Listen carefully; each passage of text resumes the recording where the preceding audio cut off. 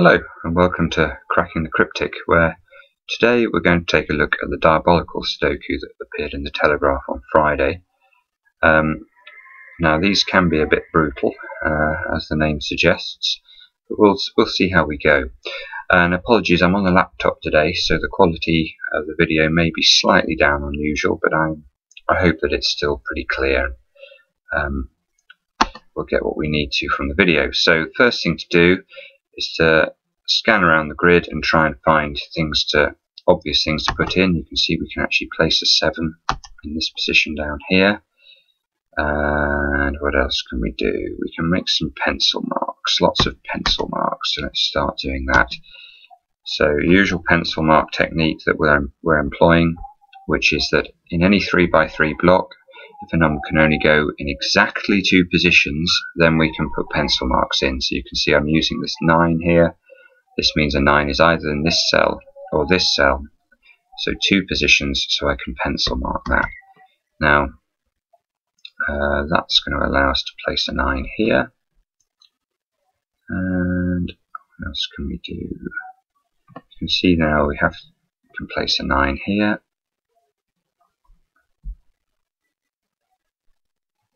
And any more 9s possible? Not immediately. I mean, this cell here is now forced, you can immediately see, because we need to place 1, 2 and 4 along these 3 cells, and we have a 1 and a 2 already in column 1. So this is that's a 4 there.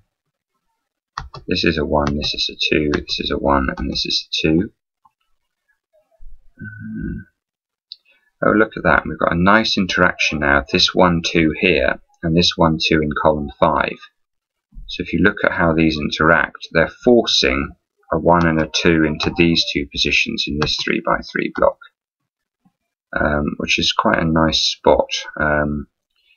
Annoyingly, you can see also in this block and this block here, we have no 1s and 2s, so we can't actually tell anything much about where 1s and 2s go in this 3x3 block, except that they're in row 9.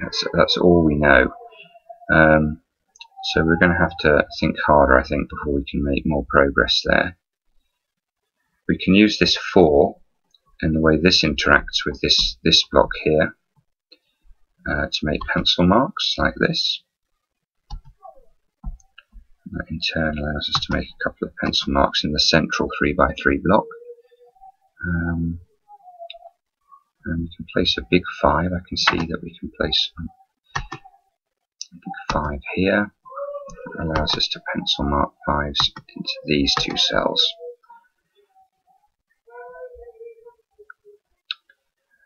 Okay.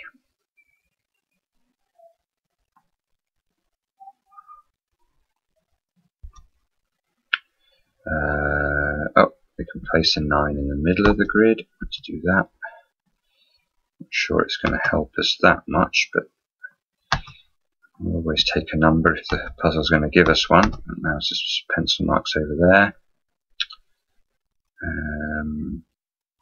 We can pencil mark 8s into these 2 cells, and 3s over here, which allows us to pencil mark 3s up here.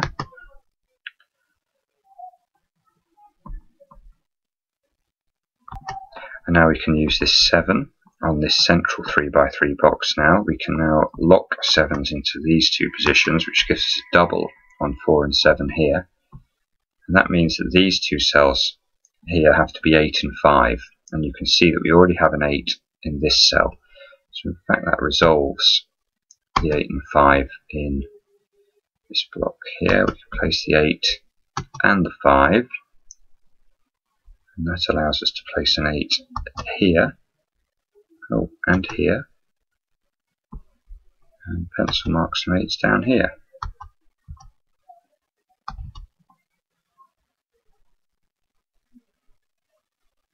We can use this 5 here. In fact, we can actually place a big 5 now in this cell just by simple Sudoku rules. Nothing clever there. And pencil mark the 5s into these 2 cells here. But now we can use the interaction of this 5 and this 5, that means that actually these two cells, you have a 5 in one of them, which means we can place this 5 here.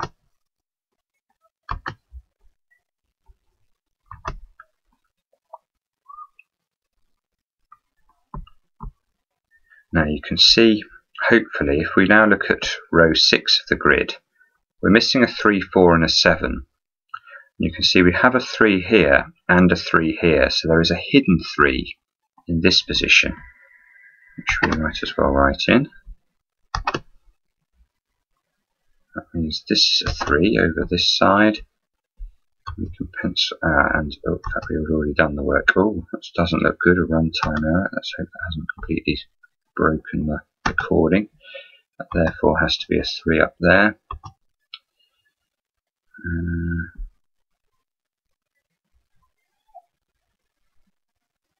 Okay. Pencil mark 7s into these positions.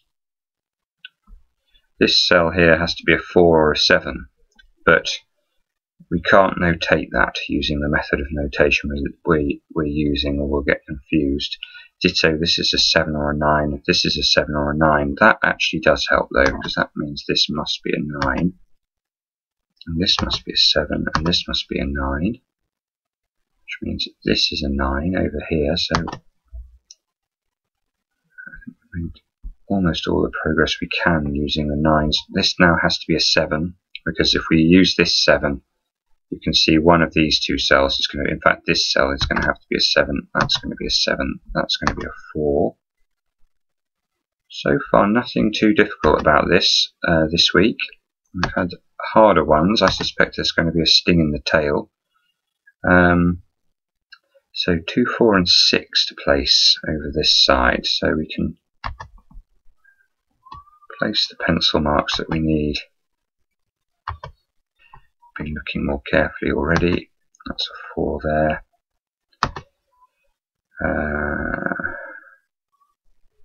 Which means we can pencil mark the 4s into these two positions.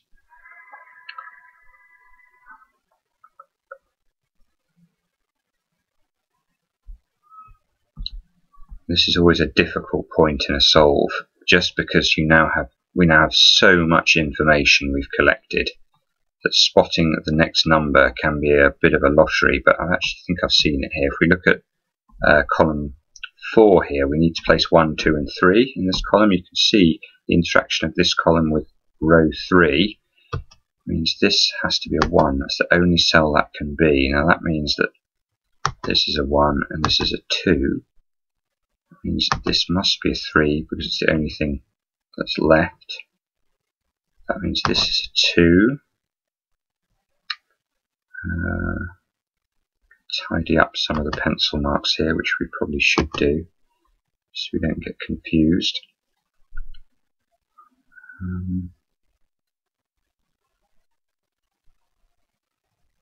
Still have a dearth of 6s in the grid.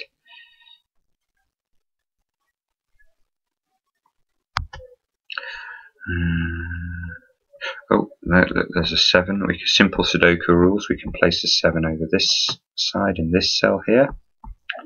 Let's do that. Tracker pad lets me, which means this is a 7, this is an 8, and this is a 6, which means this is an 8, this is an 8.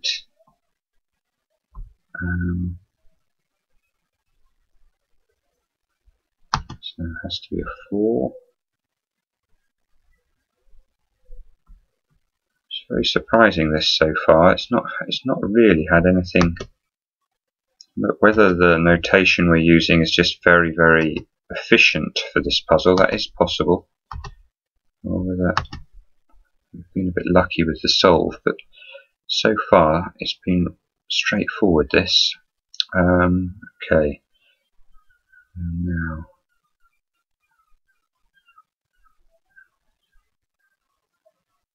you can see here we need 3, 5 and 6 in row 8. That's the missing numbers. If we look here, we've already got a 5 in this cell here. So we know that the 5 is either in this position or this position. Well, from the work we did earlier. In fact, this will have to be a 5. So let's put that in. That means this has to be the 3. This must be a 6.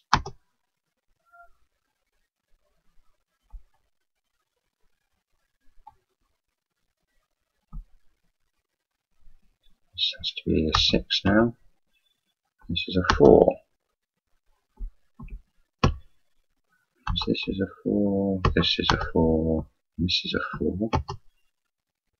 This is just really, really peculiar. Which means that all that work we did originally, when we worked out that the 1s and the 2s were in these bottom 3 cells, now we've proved that from the work we've done subsequently as well. So we've got 1, 2, 6 to place in column 7. That means the 1s are up here in this line.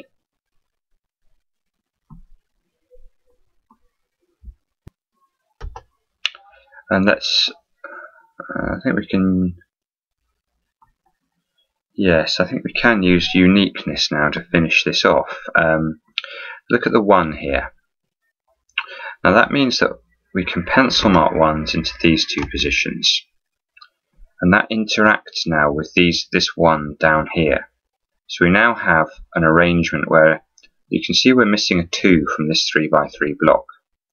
Now, if the 2s were in these 2 positions, the puzzle would now no longer have a unique solution, because with the interaction of this 1, 2 down here, if this was 1, 2 as well, we could have this as a 1 and this is a 1, and this is a 2 and this is a 2, or vice versa. That would be there'd be 2 ways of writing the 1s and the 2s without any way of telling which was intended to be the correct answer. So we know, therefore, that the 2s can't appear in these 2 positions here. Therefore, they're going to have to appear in this position. So we know this is a good puzzle with a unique solution. So we can write the 2 in there. Now you can see immediately that's going to, I think, resolve everything in the puzzle. I don't know if that's what the compiler intended here, but we certainly will use that fact. So what do we need now? We need 2 and 6 here, which means that's got to be that way round. And that means we can write the 2. Oh, more messages that worry me. 1, and there's a 6 there. So nice and easy this week. So easy, in fact, I might do the Deadly Killer from the Times and try and post that video as well at some stage. But thank you for watching. I hope this is useful. Certainly, I think it's a good puzzle that shows the power of good technique. We didn't need any more than that this week. So thanks for watching. See you again next time.